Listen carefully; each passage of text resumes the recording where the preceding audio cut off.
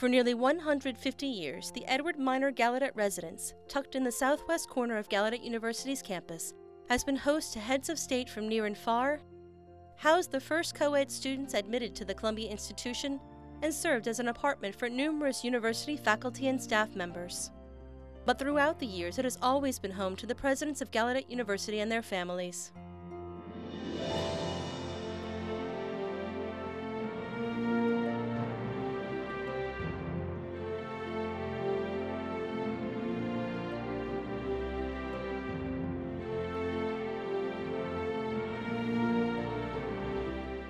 For the first time, the Edward Minor Gallaudet residence has been opened to television cameras. First Lady Vicki Hurwitz takes us on a tour of this campus landmark.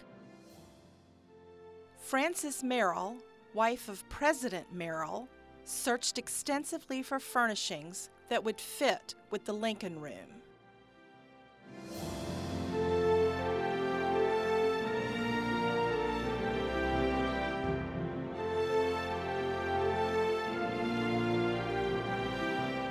You'll see many of the home's beautiful furnishings and unique features.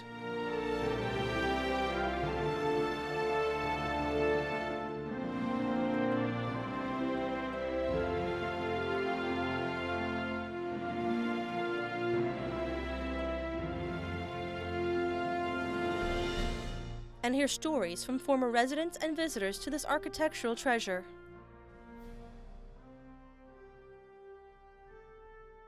When I came here in the fall of 1951, I was told that I had a room in House 1.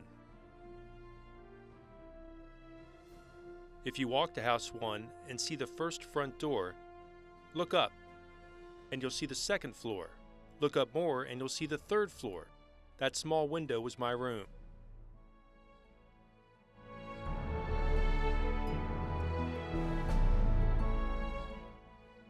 House 1 feels like it belongs to all of us in the community because there are many artifacts in there that all of us should be aware of.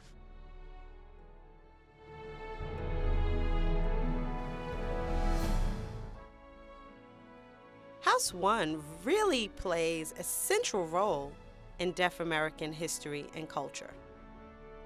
We should learn more about what happened in that house. Who went to that house? Who made decisions there? What kind of decisions were made there? That really impacts us as a culture and a community.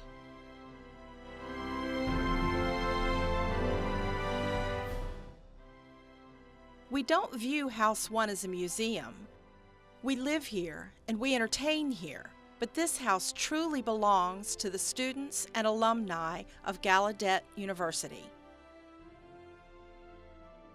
Join us as we take a peek inside the residence that on campus is simply known as House 1. Welcome